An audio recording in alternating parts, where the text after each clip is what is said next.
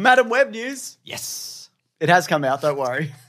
We already watched it. We did, yeah. Don't worry. We don't have to watch it again. Don't worry. Well, we probably will at some point. Yeah. This is via Bustle, the magazine. I know, the Bustle, the magazine for women. Whatever, yeah.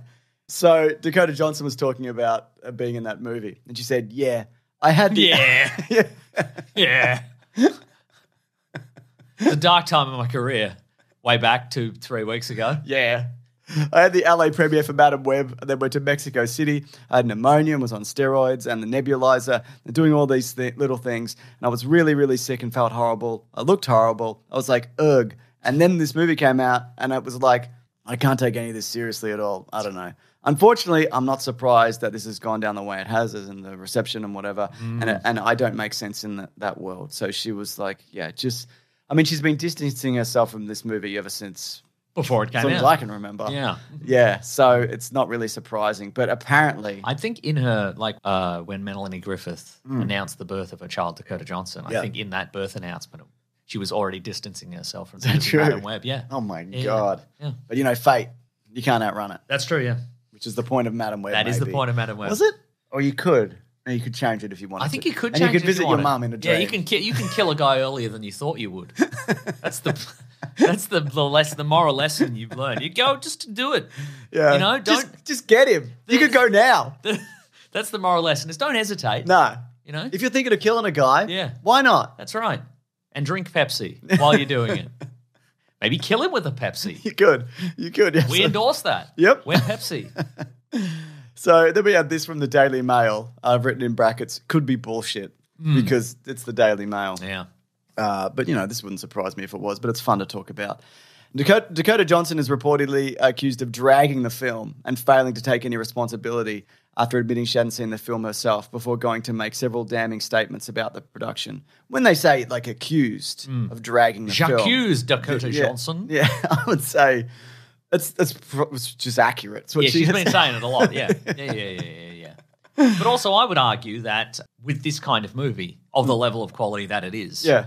You get what you deserve. Well, you get what you deserve, certainly. But also, there is a certain segment of the public who would only see it if it's being dragged by the people making it. Absolutely. She's bringing in a certain amount of ticket sales from people going, "Oh, this is so bad," and she thinks it sucks, and she's in it. So we got to see this. It probably did account for most of the ticket sales. Actually, it was the most interesting part of this entire movie. Agreed. Yeah.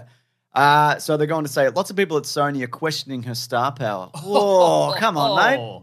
Don't do that. Yeah, Don't do that to a Hollywood celebrity. She's been in things. She's been in 50 Shades of Greys. Oh, yep. 3 of them. Yep. And how she reacted to this failure will likely come back to haunt her. One insider told, no, I doubt it. Yeah. At least she'll probably stay at the same level of fame. I think so as well, yeah. For a bit at least. Yeah. It's okay to joke about your movie not doing well, is it?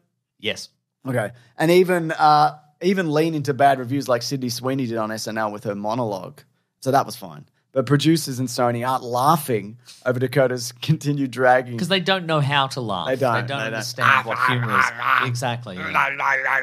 Yeah. It's like chewing. That's what they think. And it is sort of, I guess. Yeah.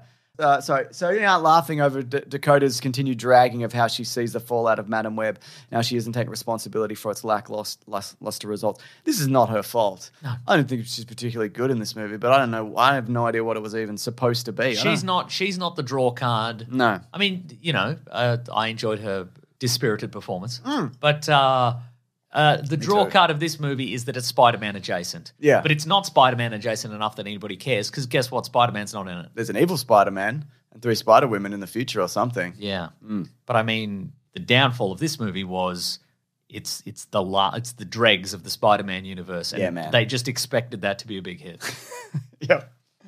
Not every movie is going to work. Disagree. But a lot of hard work is put towards even bad movies. I actually love every movie. Okay. So I would say Sony executives keep releasing Spider-Man adjacent movies.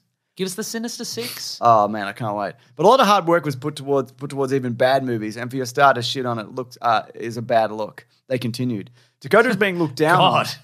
Get over it. Yeah. Over a talk of the film because everyone in the production is thinking, what if the movie was still the same but also a box office gem? impossible. Yeah, impossible. By the way, yeah. what are you talking about? Yeah.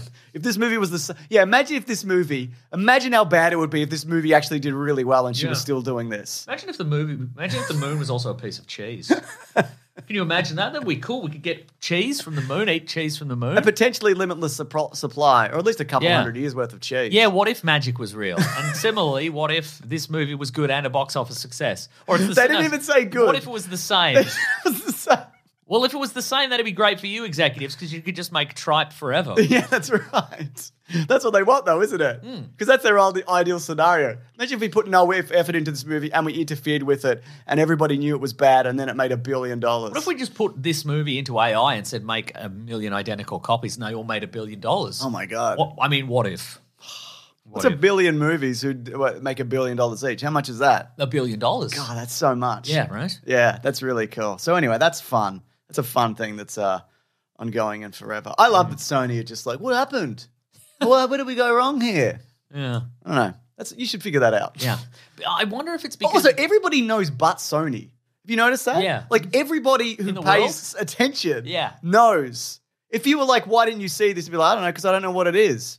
That's a problem. Yeah. Like, that in itself is, figure that out. But in the minds of, I think, these executives and a bunch of Sony shareholders, a Spider-Man movie and a Madam Web movie are the same movie. They don't understand why. Well, did you see they're re-releasing all the live-action Spider-Man movies to again make this up summer? for this bomb? To make their money back? 100%, yes. Yes, that's all right. At least they've banked some good ones. Yeah. Some of them. Yeah.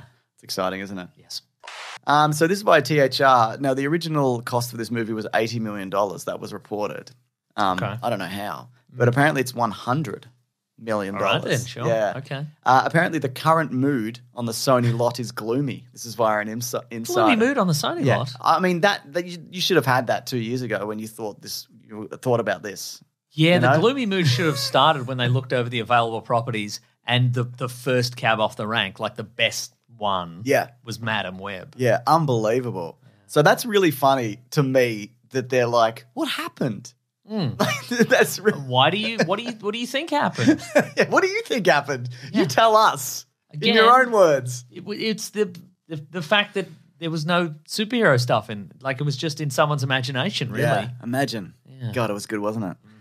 So this is by also the same article. A theatrical chain executive said on Wednesday night. This is the Wednesday it came out. It came out on Valentine's Day. That's right. You could actually watch advanced purchase sales declining in real time as buyers were refunding their tickets. It really says something when you'd rather have Shazam 2 numbers. I mean, that was a big disaster, and this is a bigger disaster than Shazam 2. It's also a much worse movie. That's probably something to do with it. Yep. Yeah. One veteran studio source outside of Sony says, I don't know if women are enough to carry the box office here. So this happens every 10 to 20 years. Sure. It happened with like Catwoman, Birds of Prey. The Marvels, things like that, where they're like, the problem here is women. Yeah. And not that you made a terrible, unrelatable movie. I saw someone say on Twitter, this is what happens when you turn Spider-Man into a girl brand. What do you mean? A girl brand. Like Venom. Yeah, like Venom. Like classic girl action figure line Venom. You never seen Sexy Girl Venom? No, I have. Yeah, you know. Yeah. But go it's on. in my dorm room, poster on my dorm room wall. Yeah. So it's just, I mean, it's taking the wrong lesson again. You know, that's what's happening here because, there is a market for people who want to see female-led anything. We've seen that in movies before. We saw it with Barbie last year and Oppenheimer. That had chicks in it. You told me that, didn't you? That's right. You looked away. I didn't know. Anytime there was a risk of any women on screen, you looked away. But I told you. Yeah. This is by the Ankler. Or like, Across the Spider-Verse. Exactly. Which has female lead characters in it. Yep. And that did very well, I think. I think that's also because that's a good movie. Yeah. Yeah. And maybe that's the lesson. Or maybe it's just the women thing.